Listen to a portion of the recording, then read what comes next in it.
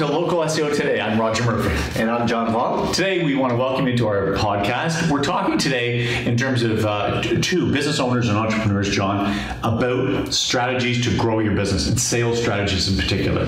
Yeah, so we're going to talk about three strategies that are typically overlooked in the overall sales strategy. Yep. Because there's so many different ways to get new clients, sure. Right? And ideally, every business owner wants to attract new customers, sure. Right? But these are typically overlooked. And why do you think that is? Do you think people get complacent or something, or the phone's ringing, so they just they rely go? Yeah, they rely so heavily on referrals, or things have gone so well over the years. Yep. You just never know when things are going to go sour, right? Yep. And they're not prepared for it. Maybe they look at their sales sheet and go, well, we had another good month, so just keep doing what we're doing. Yeah. But that leads to really complacency, and that's where these strategies get overlooked, and these are the things that will generate more revenue and get you going again. Exactly. When revenue goes down. When things are tough, right? Yeah. So the first thing I want to talk about out of the three is really go after your existing relationships. It could be business relationships, people that you've encountered over the years, sure. Family and friends, yep. But keep them really close and let them know what's going on, right? Why you're doing certain things. And you never know when, it could be a quick reminder at a family barbecue exactly. of what exactly you're up to. When you as a business owner, and when you started, John, 6 years ago, when you were first starting, you probably let everyone know, here's what I'm up to, here's what I'm doing, just in your circle of family and friends. The same thing with your business, or what you have going on, watching this podcast today. Same thing. When you first started, this is what it's all about, letting people know what are you doing, and that gets the buzz going about your business. And it's, your friends are your friends. They're going to always be there. And same with your family, right? But it's very important that you let them know what's going on in your life, right? Because everyone's going to be busy. Everyone lives their own life and they're busy. So you need to ensure that whenever they're thinking of whatever you're offering, like service or product, they'll remember you. Or they might not need your service right away, but if someone asks, they will refer you. Exactly. Right? So just make sure that you're putting yourself out there. Yeah. Let your family and friends know what you're up to, and even then ask the question, just as you say in these social gatherings, who do you know? Do you know anyone that could use my services or my product?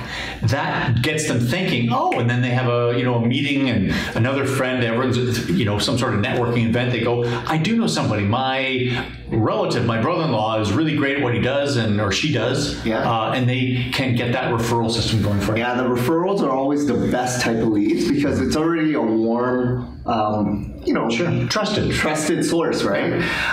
So that's number one. The second thing I want to talk about is really going after your existing customers.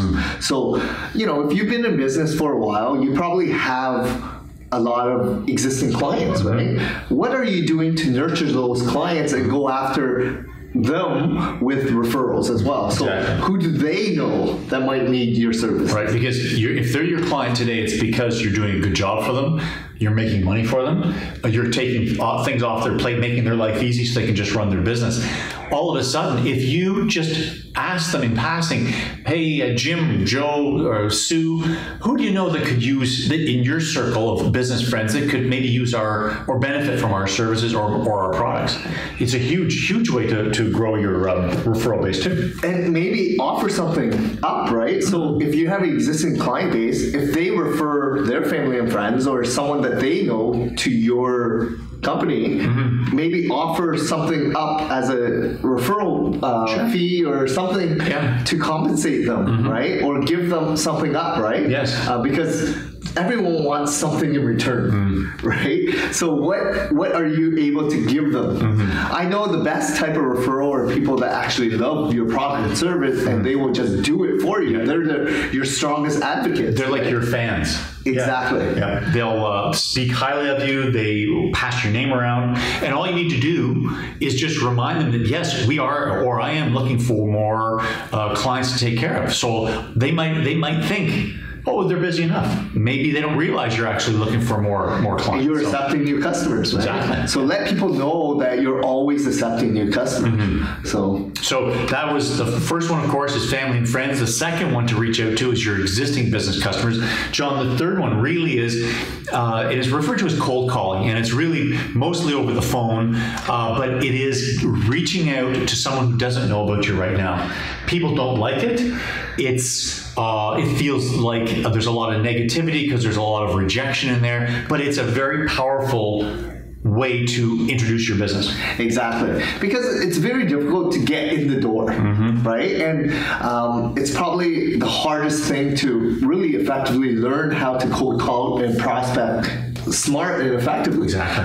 But if you're willing and you have the desire to really start doing that and spend an hour, a couple hours a day doing that kind of outreach via cold calling, that typically means over the phone, exactly. Right? Because email here in Canada is not, it's not legal. Not legal. You have to opt in. You cannot just have email sent to you. That's true. Exactly. So you can cold call. The challenge is everyone gets bombarded with calls, right? So you have 3 or 5 seconds to build that connection right off the bat, right? Exactly. What can you do to attract someone to really take you on or listen further? So as a business owner or entrepreneur watching this podcast now, I'm going to ask you, think about it yourself. Not what is your product you're selling, but what is the benefit of the product you're selling. You have 3 to 5 seconds to get that benefit across. So think about that, and then you can tailor that conversation to getting through the gatekeepers, whether it's a business has reception, has inbound, call center. How to get through? You've got to have a powerful benefit statement that makes it worth their while for them to come on the line and talk to you. Yeah, and then practice your elevator pitch. Practice, because what is the real outcome that you want in this telemarketing call, right? Cold calling. Is it to spend more time on the phone with the person in charge, the decision maker, and then in hopes that you send an email out or meet them in person, or what's the whole objective, right? So figure that out, learn from your mistakes, and it's all trial and error ultimately. And depending on what your product is or service, it's about saving money, being more productive for your potential client, convenience, pleasure. Maybe it's a travel type of business you've got, but it's those. You've got to get that message across in the few seconds of the benefit of what you have, not just the product. And if you have some time before you make that call, do some due diligence and research so you can personalize it as much as possible. Know a little bit about the company, who you're talking to, and everyone's flattered when they know that you've done your research, right? So spend that extra couple seconds or minutes to do that in preparation of making that cold call. There's a thing called Google. You can go into Google and you can research anything and become an expert very quickly on it. Yeah. So, but John, this has been a great topic today. Thank you. Sales or lead generation is the lifeblood of every business. So thank you for watching today. I hope you got a couple tips or tricks from us, and we'll see you again. John, thank you for your time. Thank you, Roger. See you again at Local SEO today.